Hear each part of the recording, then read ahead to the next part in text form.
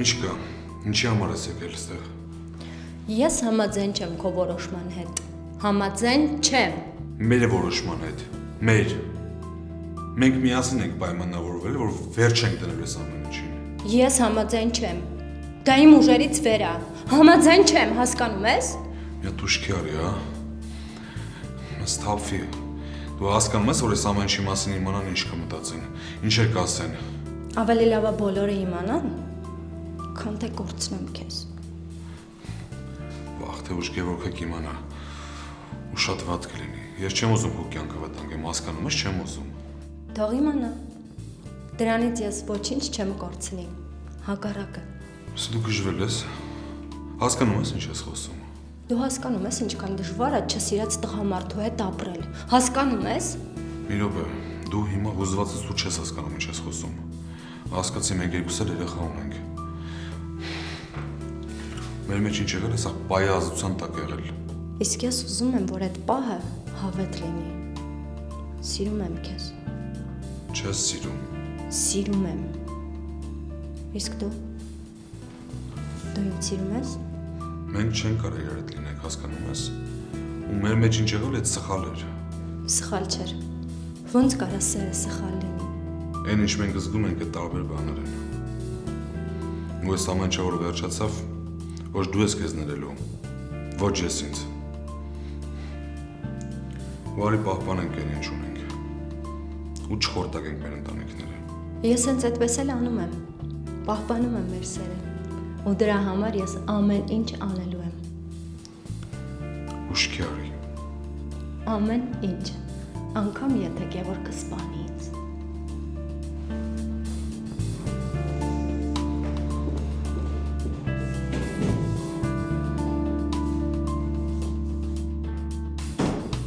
Անահիտի հուսահատությունը անհանգստացրեց Հայկին ու մտահոգության տեղիք տվեց։ Գուցե հուսահատության պահին Անահիտը խենթության գնա, ինչն էլ վտանգի իր ընտանեկան անդորը, խնդիրներ առաջացնի ընկերական շրջապատում։ Պետք էր մի ելք գտնել, մի բան մտածել։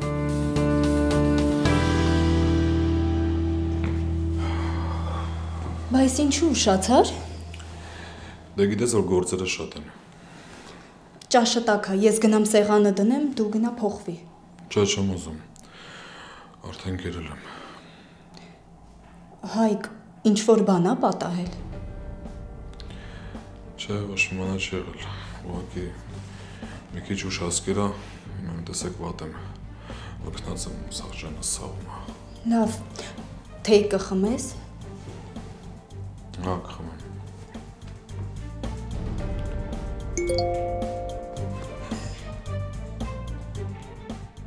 Ես խելագարվում եմ քեզ համբուրելու մտքից։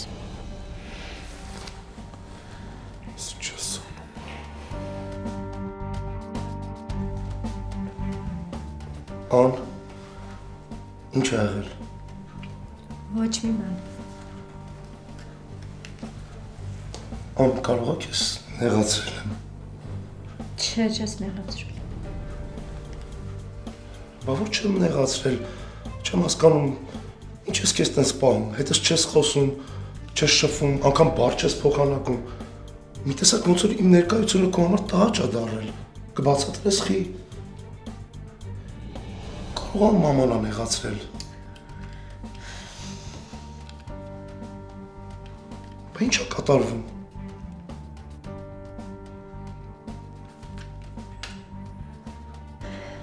Ես չեմ ուզում քո հետ ապրեմ։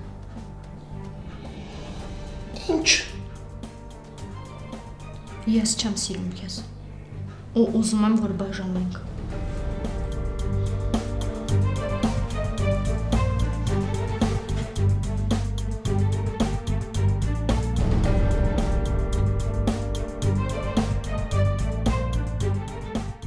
Անահիտի խոսքերը ապշեցրին Գևորգին։ Այն, որ կինը վերջերս սառն ու անտարբեր էր իր հանդեպ, նա զգում էր, բայց երբեք մտքով անգամ չէր անցնում, որ կինն իրեն նման բան կխնդրեր։ Ապա արձան, ինչու, ինչն է պատճառը։ Իսկ եթե Անահիտի կյանքում մեկ ուրիշ տղամարդ կա, պետք էր ճշտել եւ որքան հնարավոր էր շուտ։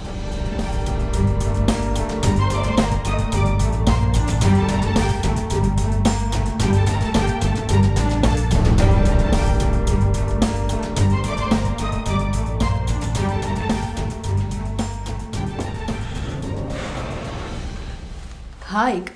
գիտես, այսօր Անահիտն էր զանգել։ Ո՞վ։ Անահիտը, Գևորգի կինը։ Ես Գևորգի կնիկը ընդհանրապես չի հետաքրքրում։ Խեղճ աղջիկ, նենց մեղքեր չես պատկերացնում։ Ասում ա, որ ուզում են բաժանվեն։ Տենաս ինչ ա եղել։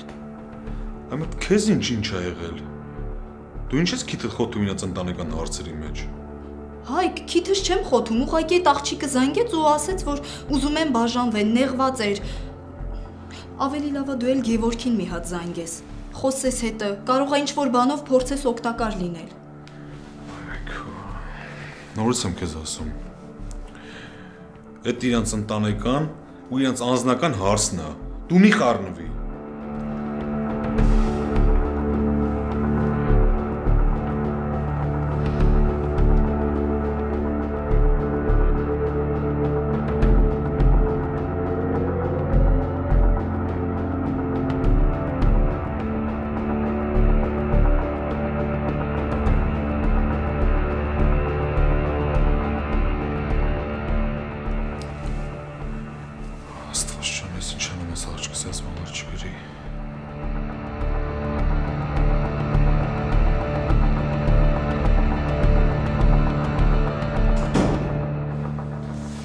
Բարև Հայկ ջան։ Բարև Գև ջան։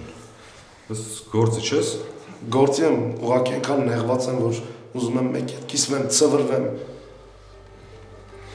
Իմ հետ խոսած։ Ինչի մասին խոսած։ Դե գիտես, իմ ու Անահիտի հարաբերությունների, գիտես, որ լարված է ամեն ինչ։ Հա։ Փաստորեն գիտես, հա։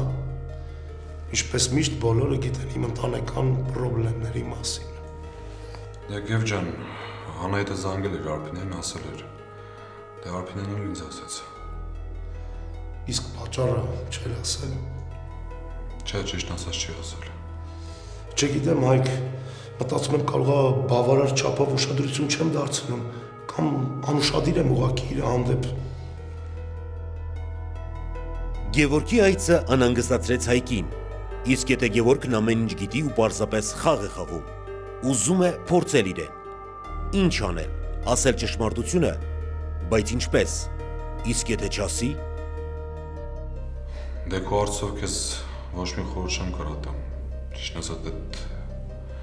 շատ անձնական է։ Հայկ, մտածում եմ միգուցե Անահիտի հետ ճամփորդության գնամ, կարող է այդ փրկի մեր հարաբերությունները։ Շատ լավ գաղափար է։ Գիտեմ Հայկ ջան, բայց Անահիտին այդ գաղափարը այնքան էլ դուր չեկավ։ Չէ, ասացի արի մի հնարավորություն էլ տանք իրար։ Երկրորդ հնարավորությունը գնանք միտեղ հանգստանանք, միգուցե այդ կփրկի մեր հարաբերությունները։ Ու գիտես ինչ ասեց ինքը։ Ասեց, եթե Արփինեն ու Հայկը գան, կարելի է այդ մասին մտածել։ Ինչ։ Հայկ ջան, ես բոլոր ծախսերը իմ վրա եմ վեկանում։ Մենակ խնդրում եմ, օր վերցրու մի 10 օր, գնանք երկրից դուրս, հանգստանանք, միգուցե էդի կփրկի մեր հարաբերությունները։ Ուղղակի խնդրում եմ քեզ, հա։ Չգիտեմ ինչ ասեմ։ Հայկ ջան, խնդրում եմ, մտածի, եթե այդքան կարևոր չլներ, ես քեզ չէի ասի։ Լավ կմտածեմ։ Դե լավ, դե դու մտածի, ինձ պատասխան տուր ամենակ շուտ։ Այսօր երեկոյան անպայման կպատասխանեմ։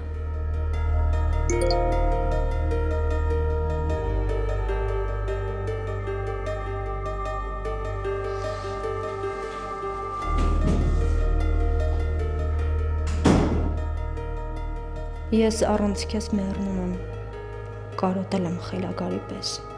երեկոյան 6-ին սպասում եմ։ Հայկին թվում էր, որ վերջին խոսակցությունից հետո Անահիտը կհասկանա եւ ընտանիք կվերադառնա, բայց Անահիտի քայլերից պարզ երևում էր, որ ոչ միայն ընտանիք չի վերադառնա,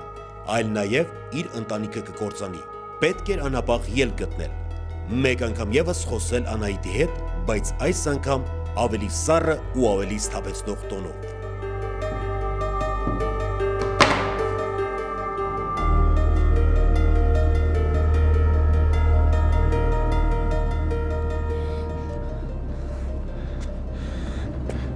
Ինչ ես ուզում, դու ես ինչ ես անում։ Ինչի՞։ Վախեցար։ Ես քեզ երեք պարզ ու հստակ բացատրեցի, որ մեր մեջ ամեն ինչ վերջացած է։ Ու ինչ եղել էր, այդ սխալ է։ Բայց եղել է, չէ՞։ Հա, եղել է, բայց էլի եմ ասում, սխալ էր։ Ուրեմն, որ ես ու դու սիրում ենք իրար, ու մեր ժամանակը իրար հետ անցկացրած երջանիկ, դա այդ ամենը սխալ է, հա։ Խնդրում եմ քեզ։ Արի լավ էլի մեծ սխալներ չանենք։ Ու սխալից հետ կանգնել այդ արդեն մեծ բան է։ Սխալից ետ կանգնելը։ Փաստորեն դու մեր սերը սխալ ես համարում, հա։ Սեր չկա։ Կա։ Ես ու դու մագնիսի նման ձգում ենք իրար։ Դու ոչ մի վարկյան իմ գլխից դուրս չես գալիս։ Ես սիրում եմ քեզ, հասկանում ես։ Վերջ տուր։ Ոչ։ Հայկ, ես սիրում եմ քեզ։ Հասկանում ես, սիրում եմ։ Ու եթե դու ուզենաս, ամեն ինչ առաջվանը կլինի։ Ես չեմ ուզում։ Չեմ ուզում։ Այդ դեպքում բոլորը կիմանան։ Ու ինչ։ Ինչ կշահես դրանից։ Ինչ կշահեմ։ Քեզ։ Արփինեն կիմանա ու կլքի քեզ։ Դու էլ կվերադառնաս ինձ մոտ։ Առանցանալ ինքը արդեն կասկածում է։ Ինչ։ Այսօր առավոտյան էի խոսում Արփինեի հետ։ Ասաց, որ այս երկու օրը շատ տխուր ես։ Ուր գնում ես բջջայինդ հետը տանում ես, զանգեր են գալիս անջատում ես։ Արփինեն հիմար չի։ Ինքը այս ամեն ինչը հասկանում է։ Դու ինչ գործ ունես Արփինեի հետ։ Գիտես ինչ ես խոթում իմ ընտանիքի մեջ։ Ես էլ եմ քո ընտանիքի մի մասնիկը։ Դու իմ ընտանիքի մասնիկը չես, ու չես էլ կարա լինես։ Կլինեմ։ Բավական է Արփինեին ընդամենը 2 խոսք ասեմ, ու քո ընտանիքից ոչինչ չի մնա։ Գիտես հիմա ինչի է նման խոսքերդ։ Ինչի։ Շանտաժի։ Այս խոսքերդ շանտաժի նման է։ Ես ուր ես հասել։ Ես ինչ կեղտոտ խաղեր ես խաղում։ Մենակ շանտաժ չէ։ Ես ընդունակ եմ յուրաքանչյուր ստորացումների։ Մենակ թե դու իմը լինես։ Լսի քեզ ինչ եմ ասում։ Ստիպողաբար ու շանտաժով ոչ մեկին կողքի չես կարա պայես։ Ինձ անես քեզ խորհուրդ։ Գևորգի հետ գնա ճանապարհորդության։ Ու մոռացի ամեն ինչ։ Ապրի քո կյանքով։ Ինչին սովորես։ Դա անհնար է։ Եթե դու իմ կողքին չլինես, դու ոչ մեկի կողքին չես լինի։ Ես քեզ դա խոստանում եմ։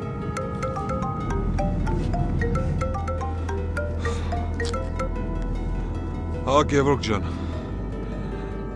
Չէ երևի, Գևորգ ջան։ Չգիտեմ, բայց շատ շնորհակալ եմ, բայց երևի չկարողանանք մենք գալ ձեր հետ։ Ու հավատա ես շատ կուզենայի քեզ օգնել, բայց չեմ կարողանում։ Դուք ձեր ընտանիքի հարցերը դուք լուծեք։ Լավ դե։ Ներող եղի։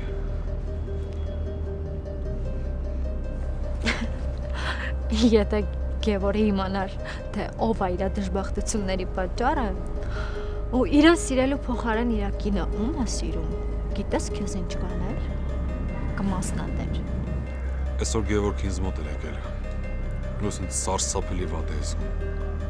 Չէի կարողանում աչքերի մեջ նայել։ Չգիտեի ինչ ասեի։ Իսկ դու ճիշտ ասեիր։ Մերիքը ցինիկ անաս։ Բայց ինչի եմ ցինիկ։ Ցինիկը դու ես, որ ձևացնում ես իբր ոչ մի բան չի եղել։ Վերջին անգամ եմ քեզ զգուշացնում։ Ամեն ինչ մի կողմ ես դնում։ Հանի հիշողությունդ մեջից ամեն ինչ եղել է մեր մեջ։ Ու իմացի։ Այս ամեն ինչը սխալ էր։ Ու մեր մեջ ոչ մի բան չի կարա լինի։ Վերջ։ Դա քո վերջնական որոշումն է։ Հա, վերջնական։ Չգիտեմ այս ամենը ոնց կընդունի Արփին։ Դու միայն փորձի։ Ես քեզ երկար սպասացնել չեմ տա։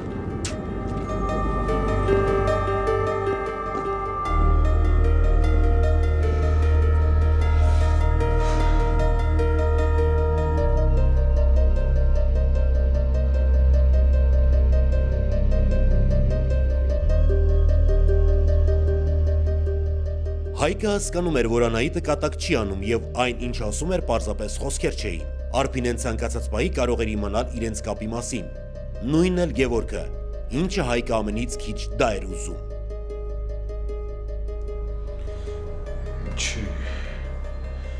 Չի համար։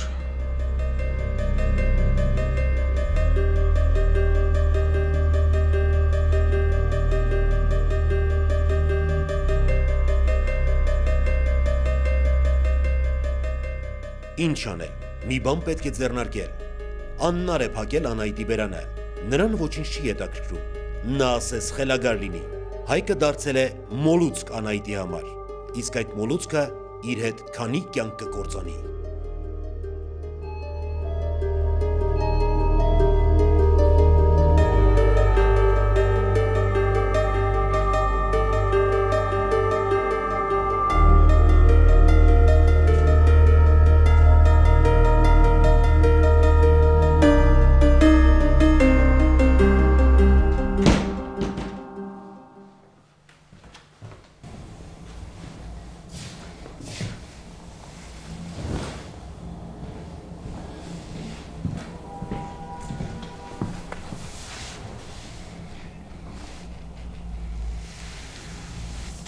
Հայք ինչ է եղել, ինչի ես անտրամադիր։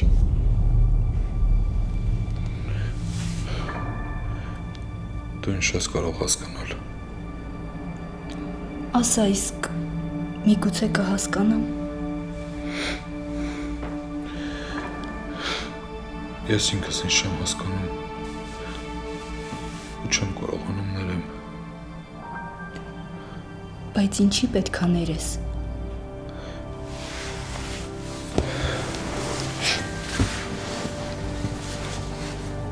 Հոփին է, ուզում եմ որ դու իմանաս,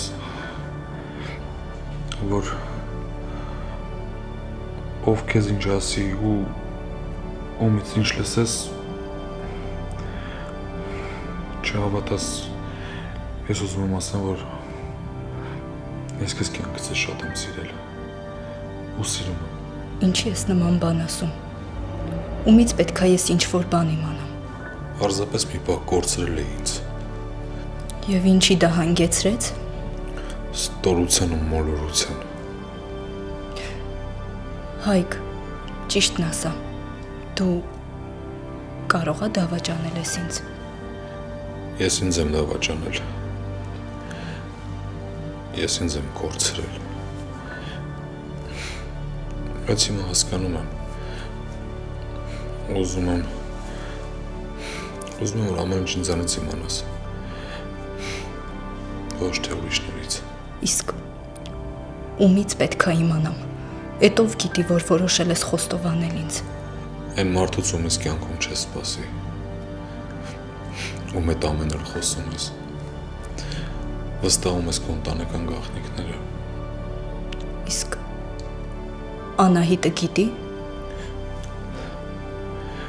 Անահիտն է իմ հանցակիցը։ Անահիտը։ Չէ, չի կարա նման բան լինի։ Ասա որ սուտ է, չէ, ես չեմ հավատում։ Շատ կուզենայի։ Շատ։ Դուք երկուս ստոր եք։ Կեղտոտ եք։ Ես ինքս ամեն ինչ զգացի։ Ու ինքս էլ խոստովանում եմ։ Ես զղջում եմ իմ արածների համար։ Չես հավատա, բայց կյանքում ամեն ինչ կտա, որ սենց բան չլիներ։ Անահիտը։ Բայց ինչի հենց Անահիտը։ Ինչի քո ընկերոջ կինը, իմ ընկերուհին։ Ուրեմն դրա համար էր միշտ զանգում հետաքրքրվում քեզանով, թե երբ ես տուն գալիս, ինչ ես ուտում, երբ ես քնում։ Դա էր պատճառը։ Գիտես, դուք երկուստ ստոր եք։ Ես երկուսից ստել զզվում եմ։ Գնա այստեղից։ Արփին։ Գնա հայ այստեղից։ Գնա։ Երբ որ կհանգստանաս, խնդրում եմ լսի ինձ։ Ես քեզ ամեն ինչ կբացատրեմ։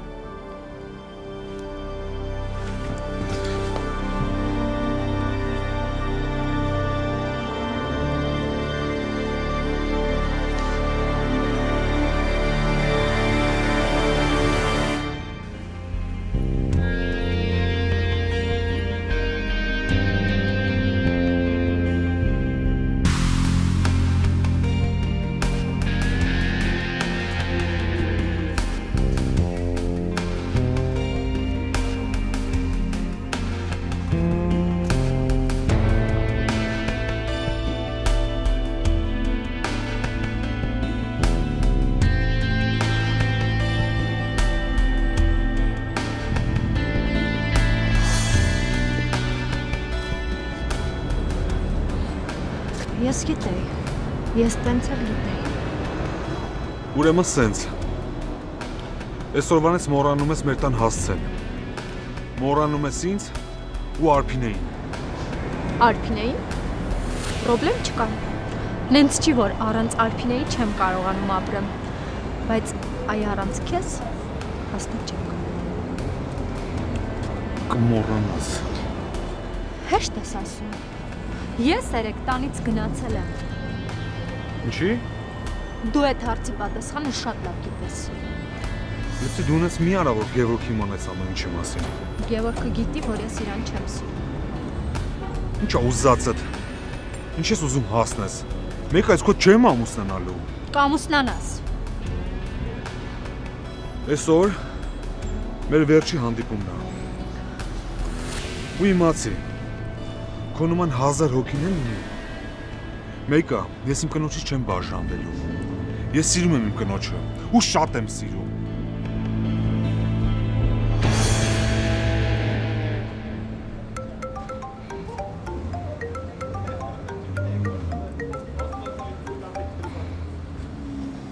Ես պետք է քեզ տենամ, Հայկո։ Հիմա։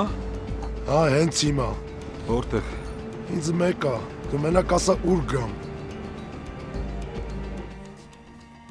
Մամ, ես ոչ մի վարքյան չեմ կարա այստեղ մնամ։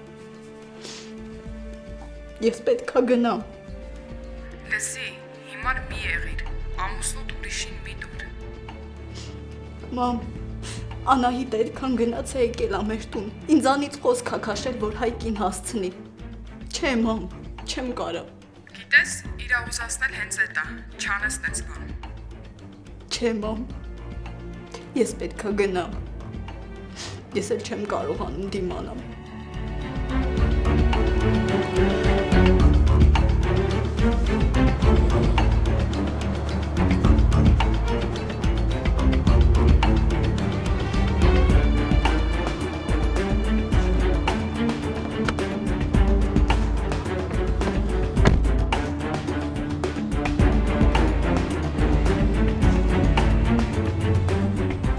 Հարազատ ընկերոջ է, հա։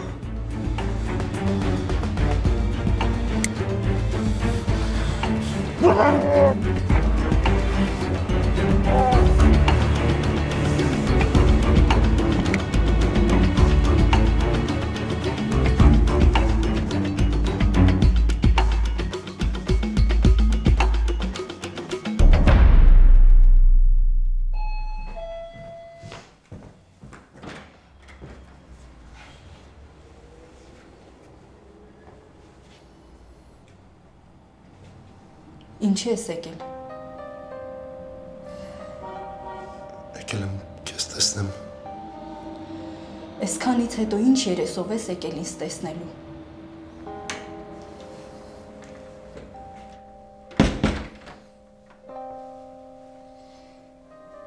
Այս 5 տարիների ընթացքում ես մենակ մի մարդու առջև եմ մեղավոր զգացել։ Ու այդ դու ես։ Դու սպանել ես Հայկին, դու ես խլել իմ երջանկությունը։ Ես իմ պատիվն եմ փրկել։ Ինչ պատիվ։ Դու քո կյանքն ես փչացրել, դու Հայկին ես սպանել ու նստել ես 5 տարի։ Իսկ ում համար որ արել ես, 3 երեխա է ունեցել։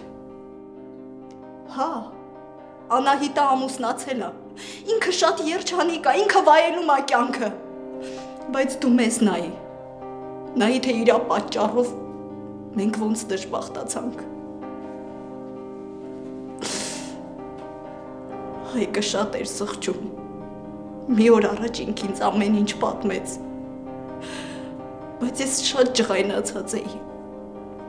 Ու ասացի, որ կթողնեմ ու կգնամ։